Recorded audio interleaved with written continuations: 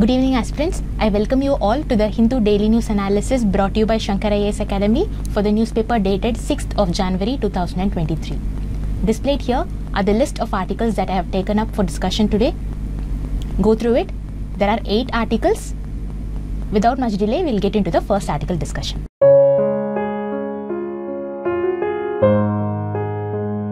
See this editorial article here. It talks about the history of Indian cable television. See, before the LPG reforms, the government basically had a monopoly over the TV broadcasting. So it is only after 1990s the private players started entering the race. So in this phase, the cable television networks and foreign television networks started growing rapidly in India.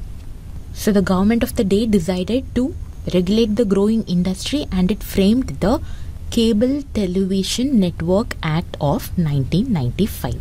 However, from 1990 to 2000, India did not have any ground port or ground station. So in this period, the cable TV networks had to send their video cassettes containing programs to either Russia, Hong Kong or Singapore to upload their shows. So basically in this period, the cable TV networks had to send their video cassettes having their program to either Russia, Hong Kong or Singapore to uplink their shows to the geostationary satellites. Taking this into consideration, in 2000, an uplinking facility was first created in India through the VSNL or the Videsh Sanchar Nigam Limited. After this, what happened? Cable TV networks can send their video cassettes containing their programs to the New Delhi office of VSNL. Now they don't have to send it to Russia or Singapore.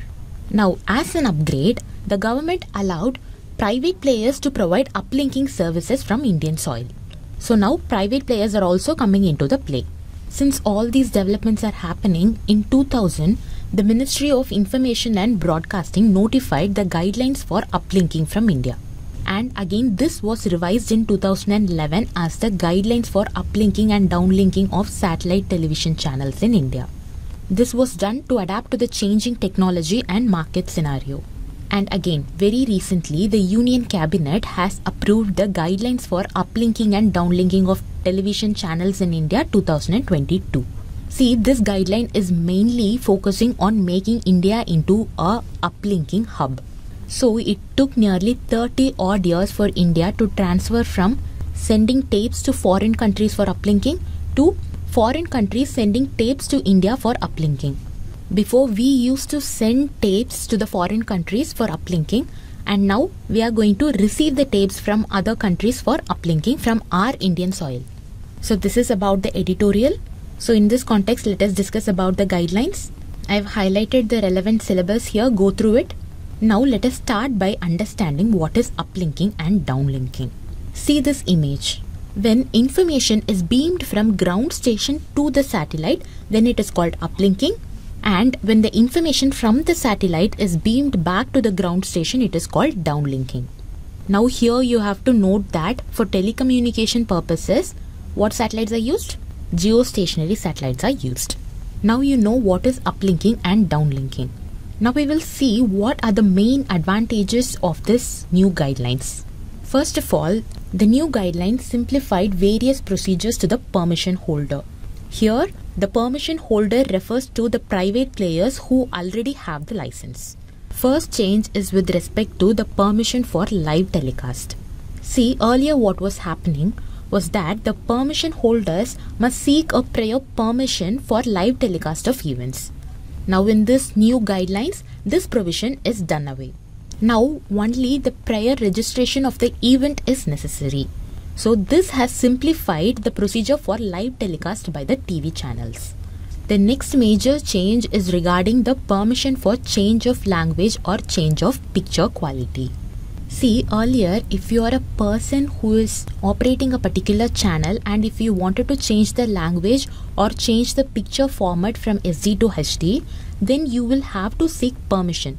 And only if it is approved, the changes can be implemented.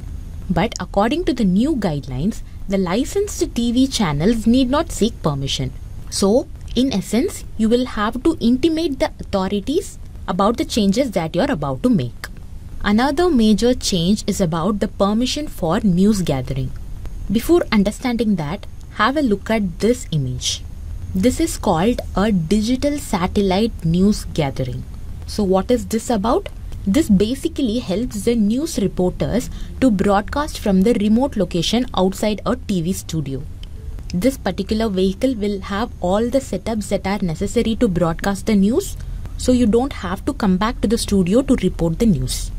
The new guidelines is saying that the permission for the use of digital satellite news gathering is required, but the use of other equipments like optic fiber, backpack and mobile for news gathering need no separate permission. These are the changes related to permission holders. Now the new guidelines has also simplified certain procedures to aid ease of doing business. Firstly, for the grant of permission, a certain time limit is specified. Now you are a person who wants to set up a new TV channel. You will seek permission from the Ministry of Home Affairs and the authorities will conduct a background check. Now a report will be made and it will be submitted to the Ministry of Information and Broadcasting. This report will be reviewed by the Ministry of Information and Broadcasting within 30 days. After that, you will pay the necessary fee and you will get the license for the company to run the TV channel for 10 years. So this will fasten the process of approval or rejection, and also it will help to streamline the business. Secondly, this new guidelines allows the Indian teleports or Indian ground stations to uplink foreign channels. So this will take India to the path of becoming an uplinking hub. Also, this will create additional employment opportunities, right? Then there is something for the news channels. Earlier, the license for the news channels would be extended 1 year at a time. If you are getting a license this year, it has to be renewed in the following year or the next year. But right now it is extended to 5 years. So this will smoothen the functioning of news channels. Finally, the new guidelines allows the limited liability partnership companies to seek permission and establish a news channel. Earlier, only a limited company was allowed to seek permission. Now here, what is the difference between limited liability partnership and a limited company? See, in a limited liability company, the partners hold the ownership of the company and they also hold powers to manage the company. For example, Mr. X is a partner in the limited liability partnership company. He can act as both owner and a manager. On the other hand, if you see private limited companies, the shareholder, that is the owners, do not necessarily have to have management powers. There could be separate boards which take care of the management process. Basically, small businesses tend to register as limited liability partnership companies and large businesses tend to register as private limited companies. So these 4 changes will aid in the ease of doing business.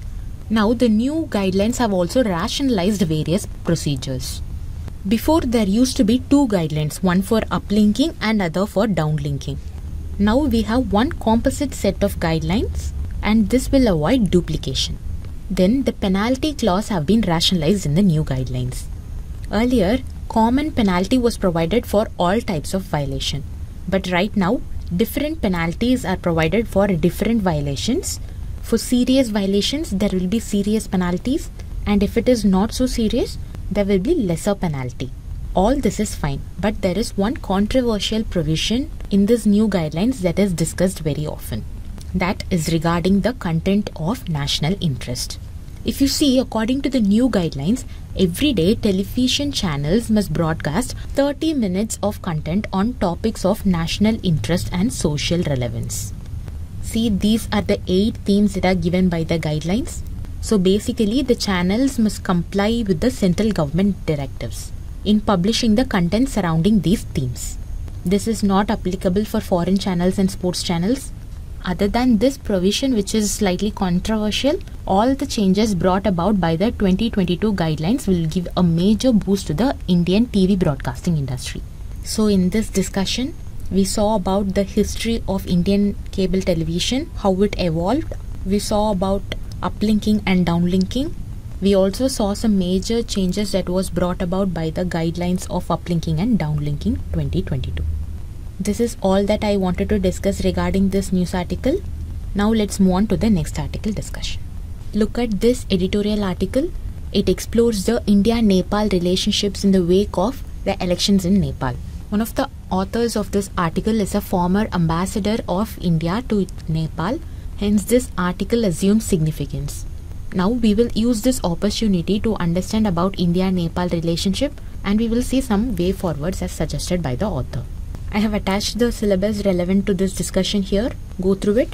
Now, we all know Nepal is a close neighbor of India. So, Nepal shares a border of over 1850 km. Some sources also say it is just 1751 km. Totally 5 Indian states share border with Nepal. They are Sikkim, West Bengal, Bihar, Uttar Pradesh and Uttarakhand.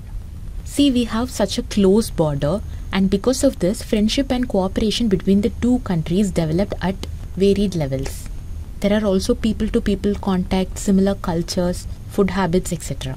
Apart from this, at a higher level, we also have diplomatic relations. It was initiated by the India-Nepal Treaty of Peace and Friendship of 1950. So under this treaty, Nepali citizens avails facilities and opportunities on par with Indian citizens, which also means that there is an open border system. So the citizens of both countries cross over the border for livelihood opportunities, marriages, familial ties, so on and so forth. Now in the last few years, the relation between the two countries have seen a renewed momentum. There were high-level political exchanges which included the visits of prime ministers and foreign ministers of one country to another. There were regular meetings of bilateral mechanisms across diverse sectors of cooperation. So this was all part of India's neighborhood first policy. We have converging interests in so many levels. India remains Nepal's largest trade partner. In 2019-20, our bilateral trade crossed $7 billion US. Then in February 2021, 13 Terai road packages were completed under India's assistance of nearly 400 crore rupees that was handed over to the government of Nepal. Apart from this, India also supplies a total of 600 megawatt of power to Nepal through different transmission lines. This is to help Nepal to overcome the power shortage. This multifaceted relations led to the expansion of economic and development partnership. And this gave boost to connectivity, cooperative initiatives in water resources and hydropower sectors, defense, security, etc. So this is a brief on India-Nepal bilateral relations. Earlier I was talking about the Nepal election, and I also told you that it is in that context that this article is being written. This election is a talk of the town because Nepal as a country has gone through a lot of developments. One of the major development is the assimilation of Maoists into the Nepal's democratic political mainstream. So what do I mean by this? See, Maoism is a form of communism developed by Mao Zedong. So the Maoists believe in bringing political change through force. So what they do? They bring about insurgent military strategy, they involve in continuous revolution, and through these means they try to establish a people's government. First of all, why all this happened in Nepal? See, Nepal is a country with poor governance, corruption, and there was also an apathetic attitude that was expressed by the government towards the people. And all this led to continuous political instability. So the Maoists took this opportunity and they started a party, which is called as the Communist Party of Nepal, Maoist. This was a radical faction which got separated from the existing Communist Party of Nepal. It was started by Pushpa Kamal Dahal, who is also known as Prachanda. So this party launched guerrilla warfare that shook Nepal in 1996. They call it as a People's War. And this party promised self-rule and autonomy to various ethnic groups in Nepal. They also said that they will bring about an end to the discrimination that was existing between different groups. So this particular insurgency lasted from 1996 to 2006. As a result of this insurgency, Nepal's monarchy was overthrown and it was replaced by a democratically elected government. Finally, in 2015, Nepal's new constitution was promulgated. This is just one side of the story. Since I told you that a democratically elected government was formed in Nepal, you might have thought everything would have gone like a catwalk after that. But the political instability in Nepal still continued. From 2006 to 2017, Nepal saw 10 prime ministers. So when there is so much political instability, a country cannot develop, right? Because political instability hinders the ability of the government to address the challenges confronting the country. Later, however, a coalition government was formed, where different factions came together and Mr. Prachanda was chosen as the Nepal's new Prime Minister. Before seeing what this development means, let us see what are the irritants in the India-Nepal relations. First, Nepal is placing so many acquisitions on India. Nepal is accusing India of blocking access to fuel, medicine and other essential supplies. And they believe this led to the humanitarian crisis in Nepal. This is basically a misunderstanding, and Nepal was concerned because it is a landlocked country and it has to rely on India for imports, right? Another irritant in the relation is the boundary issue. In 2019, Nepal played cartographic aggression. That is, it published a map with Indian territories as its territories. Through the map, Nepal asserted that the 3 disputed territories of Limpiyatura, Lipulekh and Kalapani are part of its territory. This further strained the relation between the two countries. And another major issue is that the Nepalese politicians are using these issues for their personal gains, and they are creating anti-India sentiments in the minds of the people. Some believe that this has happened due to Chinese backing. Yes, this is another concern for India. There is growing Chinese influence in Nepal. China has increased its investments, aids and loans to Nepal. It even considers Nepal as a key partner in its Belt and Road Initiative, and it wants to invest in Nepal's infrastructure. As we were talking about the Nepal elections, now we will try to understand what this means for India and what it means for China. China seems happy because a communist government has been formed in Nepal. So China seems to think it can now easily promote its own interest. Second, because this is detrimental for India. China thinks that the current political leadership in Nepal is not pro-India, so Indian interests must be at stake. However, the author feels that India should not be worried about this, because India has been dealing with Nepal for past several decades, even when there was turmoil and instability in Nepal. The author says this because the new Nepali government is adopting a policy of equi-proximity with India and China. What do I mean by this? Nepal is maintaining an equal distance with India and China. Apart from this, geographically also Nepal is closer to India than to China. So now it is with the Indian leadership to do the needful to establish strong ties with Nepal. The author says that India and Nepal should use soft power and mutual empathy. Soft power means attracting and persuading rather than using force on one another. So as a part of this, India should frame policies regarding Nepal while considering the fact that Nepal is a transforming country. We can jointly work together at various levels, including economic governance and human welfare. Under economic governance, we can deal with economic recovery, sub-regional and regional cooperation. Restructuring supply chain can also be brought into the picture along with enhancing energy cooperation. Such a policy could help both the countries which are reeling with the after effects of COVID-19 pandemic, Russia-Ukraine war, etc. This would create a win-win situation for both the sides. So in this article discussion, we saw about the issues in the relationship between India and Nepal and how Nepal election results are going to affect India and China. We also saw some ways to improve the relation between India and Nepal.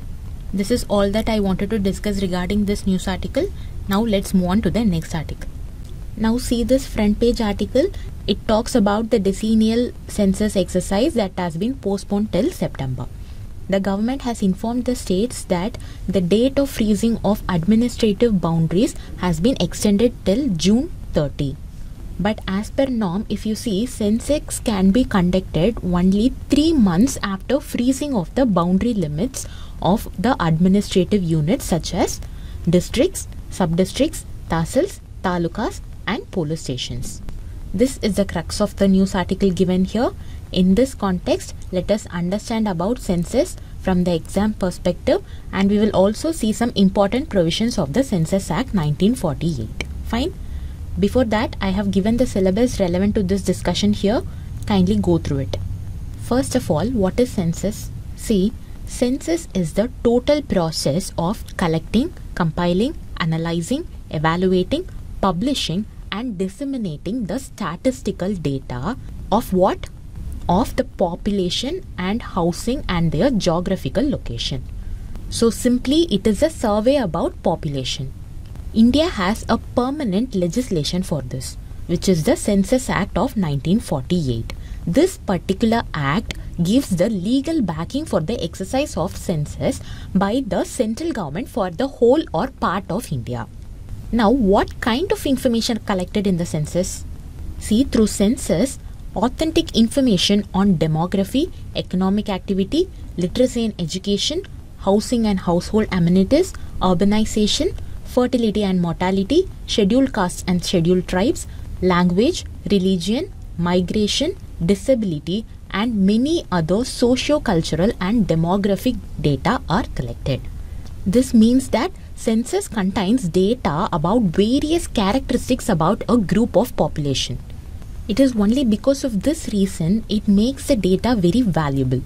It can be used as a basis for reviewing the country's progress in the past decade, and if there are certain schemes of the government, it can be easily monitored. For example, if you take the Manrega scheme, who are the beneficiaries, and all this can be easily identified using the census data. Apart from this, it can also be used for making plans for the future. As we all know, the census is conducted for every 10 years. The first such census was conducted non-synchronously in different parts of India in the year 1872. This means that the first census was conducted in British India. Now the coming 2021 decadal census, which is yet to be conducted, will be the 16th in series and it will be the 8th after independence. However, it is postponed due to the COVID-19 pandemic.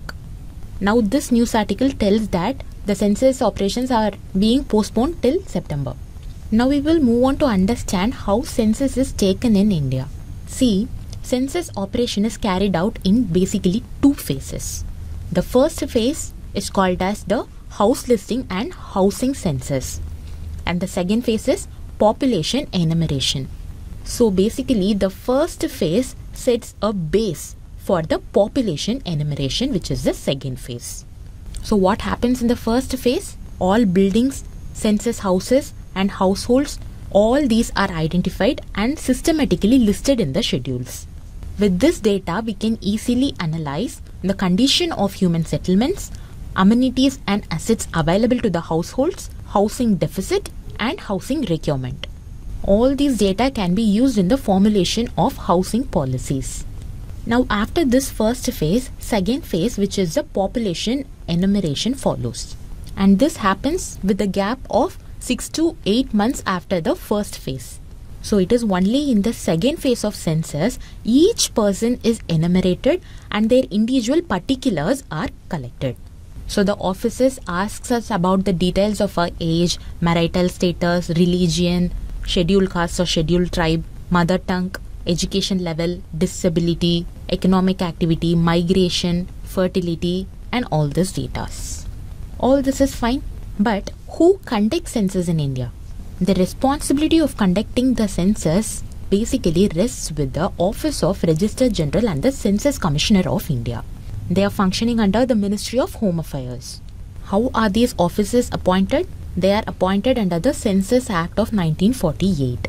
But this act only provides for the appointment of Census Commissioner to supervise the taking of the census.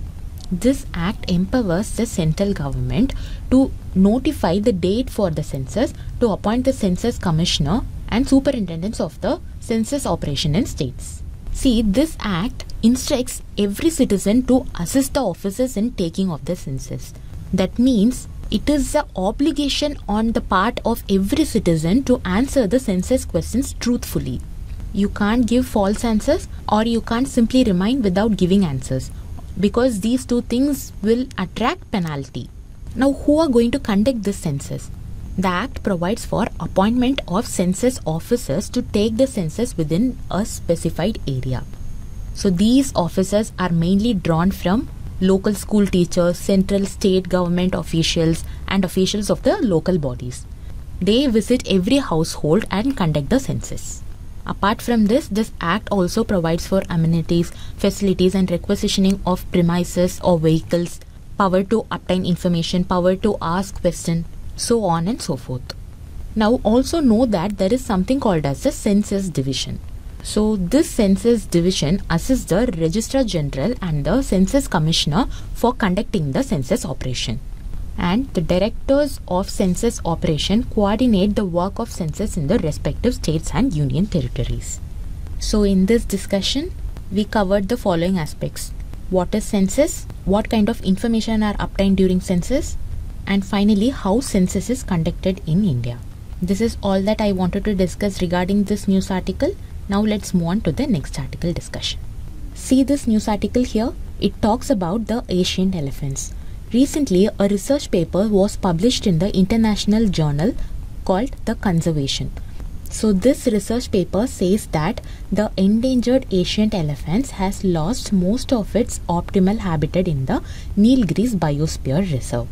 So this research points out that human settlements are hindering the movement of elephants, and because of this, they are forced to keep themselves confined to the hilly areas. This is about this news article. So in this discussion, we will understand about the ancient elephants.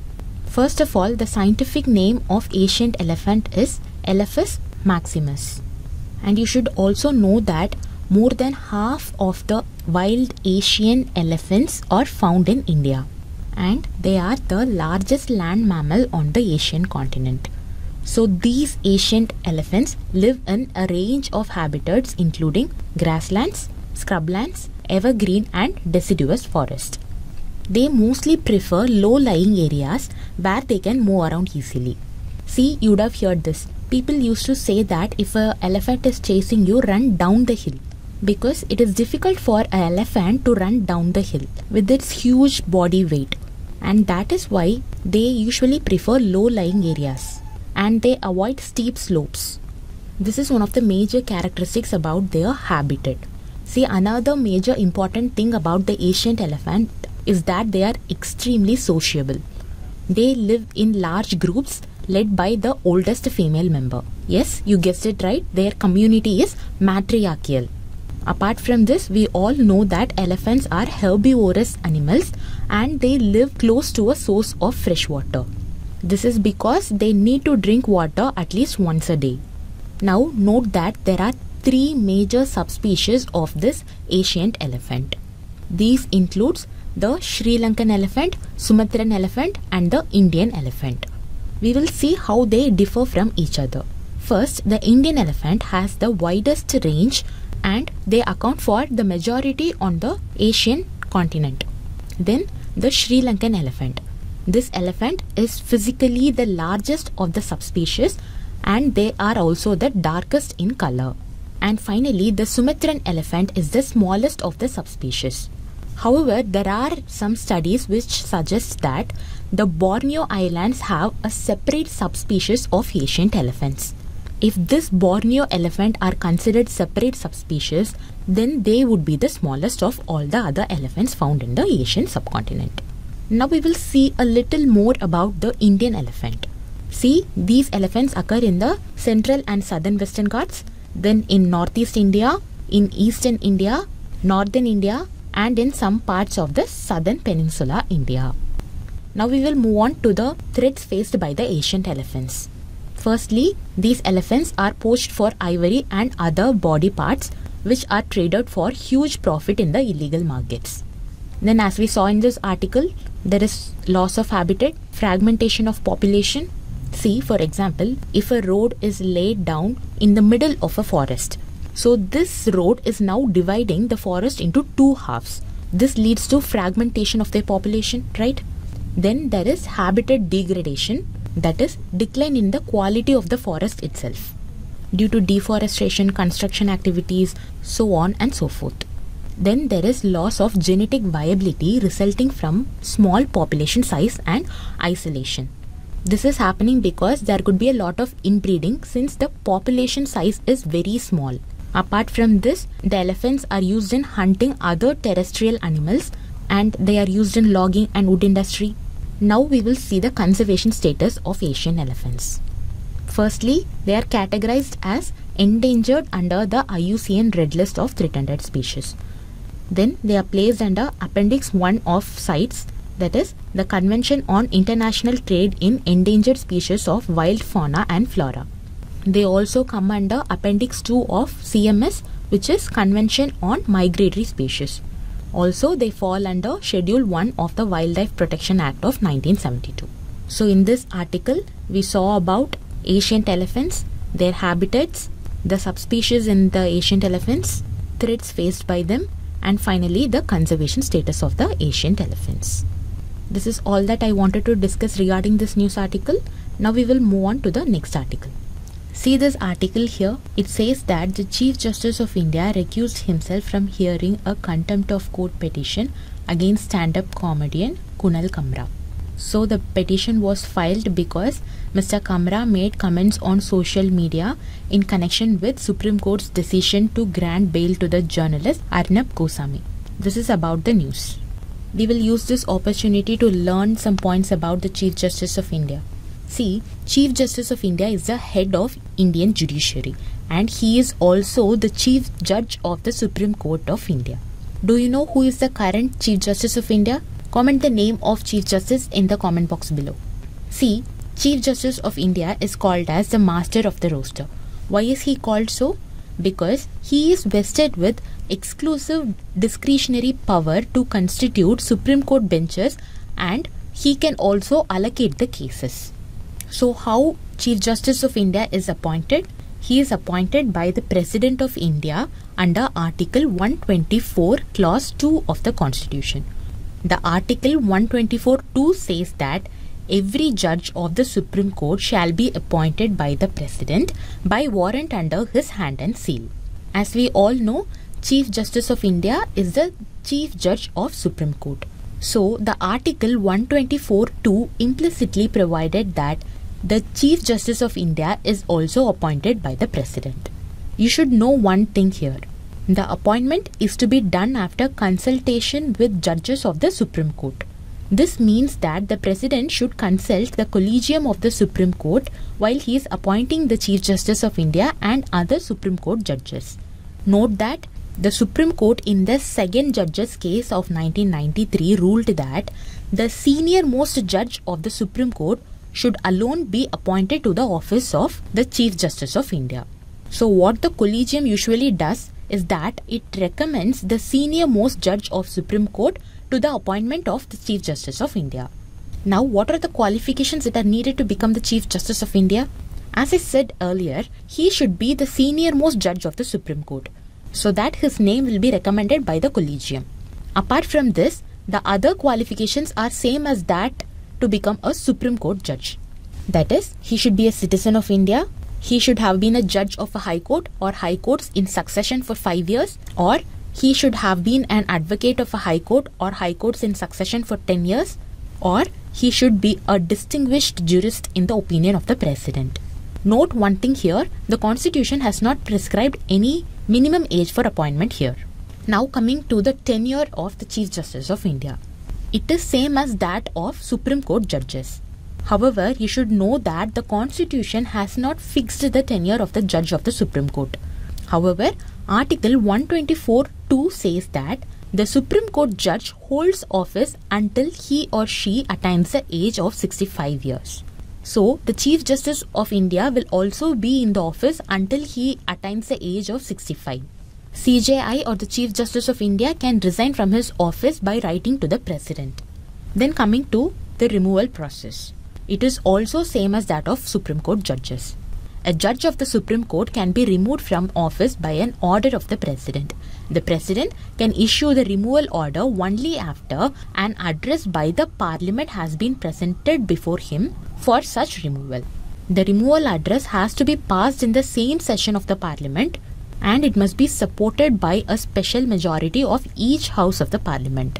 He can be removed on the grounds of proved misbehavior or incapacity. Now finally, we will see what are the functions that are being performed by the Chief Justice of India. Firstly, the Chief Justice of India is responsible for the allocation of cases and appointment of constitutional benches to deal with important matters of law. This is why I earlier told you that he is called as the master of the roster. He carries out the functions of maintenance of roster and then appointment of court officials. The Chief Justice of India also deals with general and miscellaneous matters relating to the supervision and functioning of the Supreme Court. And finally, he shall act as the President of India. Yes, President of India in the event of the offices of both the President and the Vice President being vacant. In simple terms, if the office of President and Vice President are being vacant, then the Chief Justice of India acts as the President of India. So in this discussion, we saw about the Chief Justice of India, how he is appointed, the qualifications needed to become CJI, the tenure of CJI, removal process, and finally we saw what are the functions that are being performed by him. This is all that I wanted to discuss regarding this news article. Now let's move on to the next article. Look at this news article. It is regarding the writ filed against the Governor of Tamil Nadu in Madras High Court. A writ of quo warranto was filed against the Governor saying that he is holding an office of profit. Now, in this case, the High Court has ruled that the writ is not maintainable. This means the writ filed is not proper or not as per the provisions of the law of the land. In short, the writ has been dismissed. In this context, let us quickly revise about the writs. See, issuing writs comes under the writ jurisdiction of the courts. Remember, writ jurisdiction is a part of the basic structure of the Constitution. In our country, both the Supreme Court and the High Courts are empowered to issue writs for the enforcement of the fundamental rights. So, moving the court for issuing writs is a remedy for the violation of fundamental rights. Supreme Court enjoys this power to issue writs under Article 32 and High Court enjoys the same power under Article 226 of Indian Constitution. But there are differences between the writ jurisdiction of the Supreme Court and High Courts. Especially the writ jurisdiction of the High Court is wider than that of the Supreme Court. Why? Because the Supreme Court can issue writs only for the enforcement of the fundamental rights.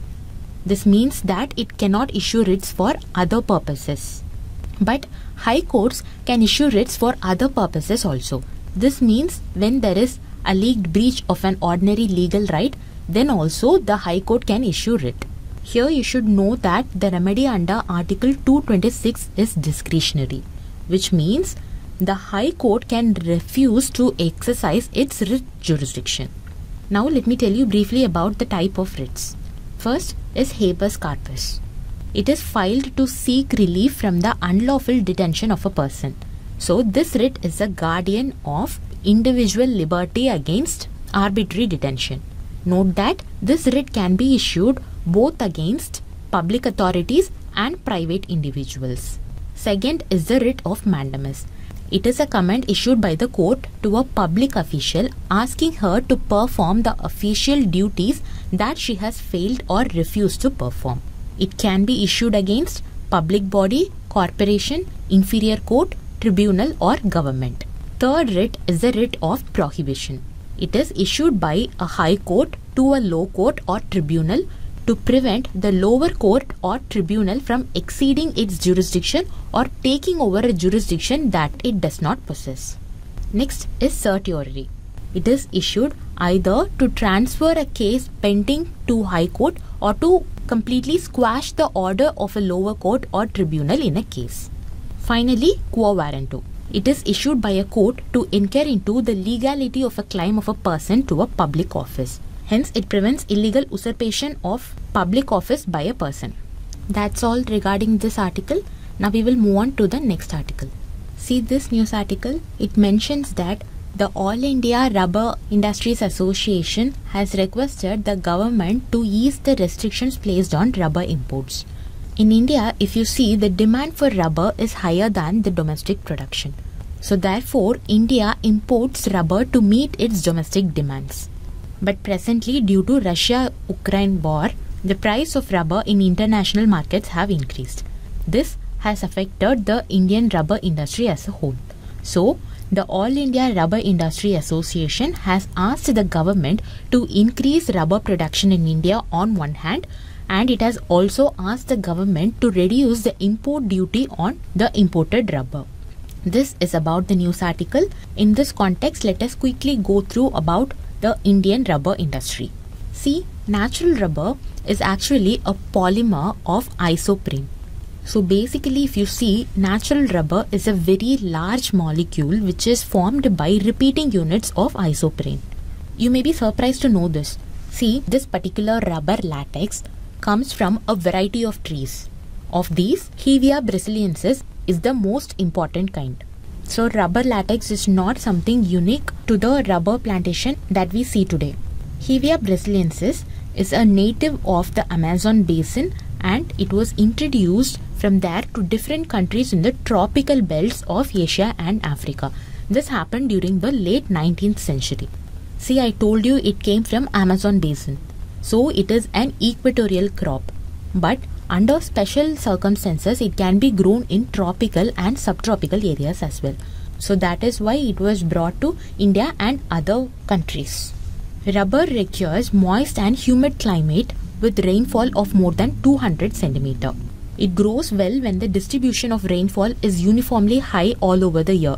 A temperature of 25 degrees Celsius is optimal for the growth of rubber plantations. The tree is pretty steady and can withstand the temperature ranging between 20 to 35 degrees Celsius. This is in spite of the fact that it basically is an equatorial tree. But if the temperature falls below 20 degrees Celsius, it is detrimental to the tree. Now we will see what is the requirement of the soil. The rubber trees grows well in the deep and well-drained soil. They can also grow in acidic soil as well. Rubber has many commercial uses. It is an important industrial raw material. It is only because of this reason it is grown as a plantation crop. See, plantations are a type of commercial farming where a single crop like tea, coffee or rubber are grown with the help of huge labor and capital. Now we will see about the rubber production in India. According to NCERT, in India, rubber is grown mainly in Kerala, Tamil Nadu, Karnataka and Andaman and Nicobar Islands and Garo Hills of Meghalaya. So these are the traditional areas. But currently, rubber plantations have been established in other areas also. These are called the non-traditional areas. These areas include Goa, Maharashtra's Konkan region, coastal Andhra Pradesh, Assam and Tripura. Because of the increasing rubber plantation, there is threat to biodiversity. Because rubber plantation leads to monoculture, which is basically a practice of growing a single crop over a large area.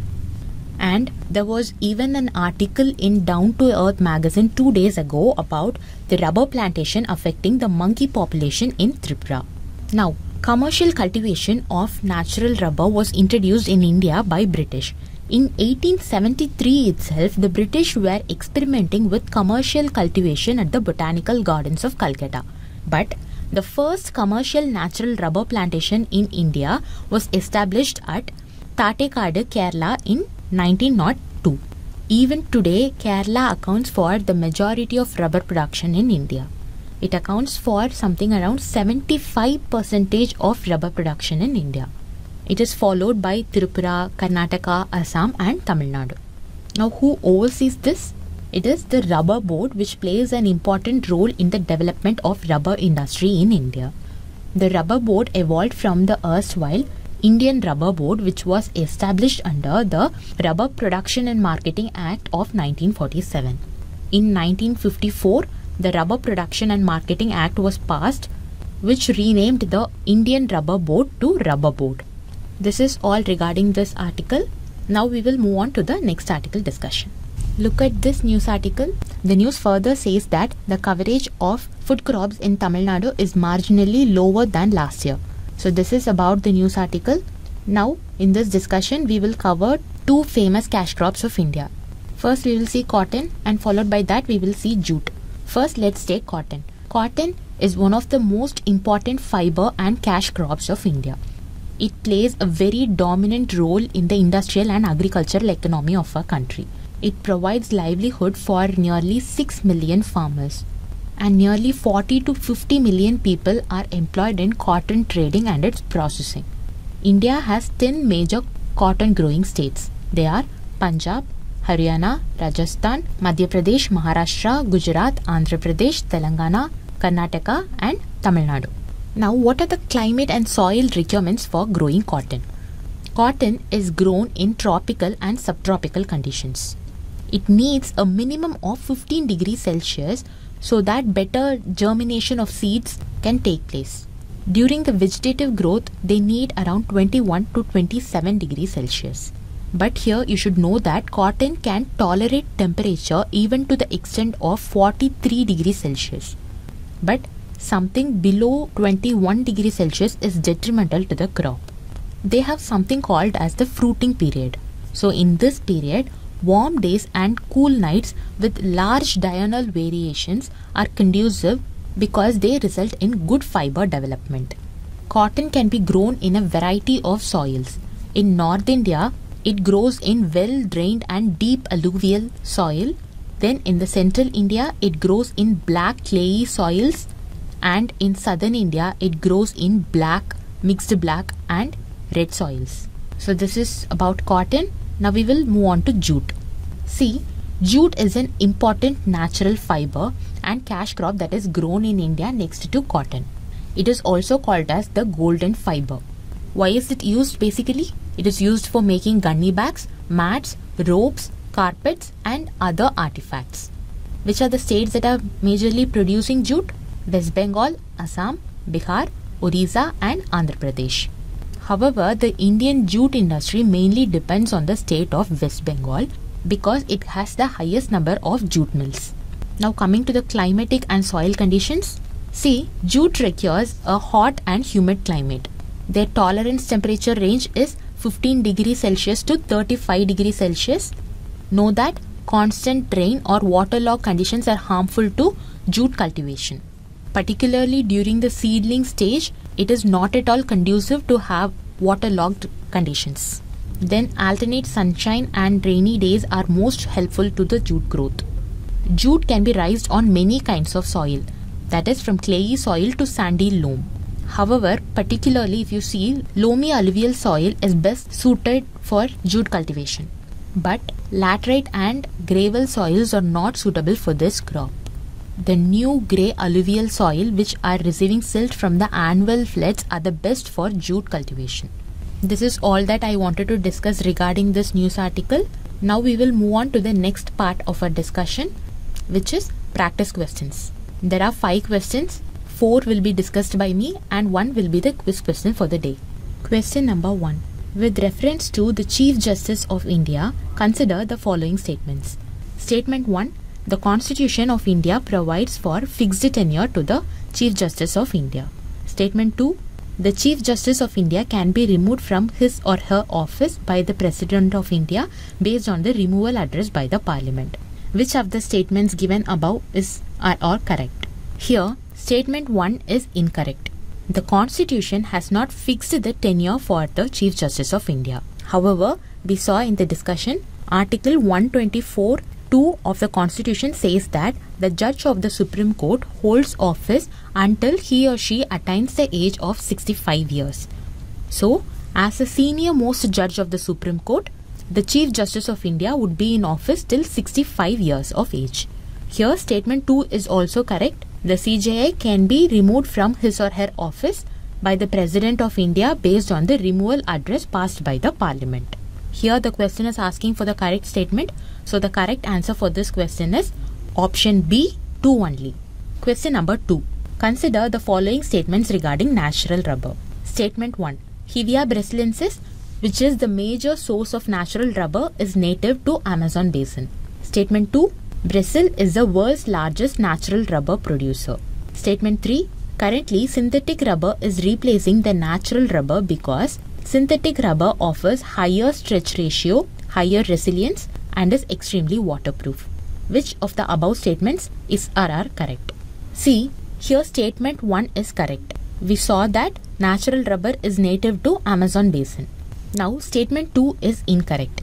Although this rubber plant is native to Amazon basin, Thailand is currently the largest producer of natural rubber. Finally, statement 3 is also incorrect.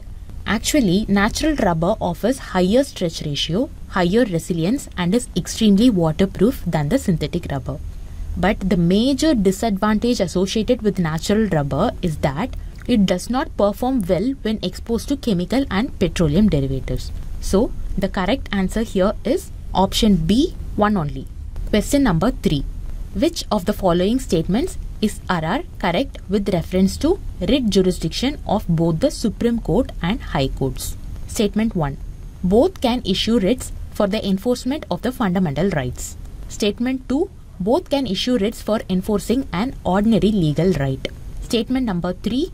Both can issue the writs of certiorari and quo warranto. Statement number 4. Both can refuse to exercise their writ jurisdiction. See here, statement 1 is correct. Enforcing the fundamental rights is one of the main purpose behind issuing writs. Statement 2 is incorrect. Supreme Court can issue writs only for enforcement of fundamental rights, but High Courts can do so for enforcing even ordinary legal right. Statement 3 is also correct because both Supreme Court and High Court can issue the writs of certiorari and quo warranto. Now, statement 4 is incorrect. See, a remedy under Article 32 is itself a fundamental right, and hence Supreme Court cannot refuse to exercise its writ jurisdiction. On the other hand, a remedy under Article 226 is discretionary. Therefore, a High Court may refuse to exercise its writ jurisdiction. This is mainly because the Supreme Court is the defender and guarantor of fundamental rights. So, the correct answer here is option A, 1 and 3 only. Question number 4. This is a previous year question from Prelims 2020. The crop is subtropical in nature. A hard frost is injurious to it. It requires at least 210 frost-free days and 50 to 100 centimeters of rainfall for its growth. A light, well-drained soil capable of retaining moisture is ideally suited for the cultivation of the crop. Which one of the following is that crop? Here answer is A, cotton. Now this is the quiz question for the day. Read this question carefully. Write down the answers in the comment box below. These are the mains questions for your practice. Interested candidates can write the answer and post it in the comment box below. If you have found our video to be useful, like the video, share it with your friends. Remember to subscribe the channel. Happy learning.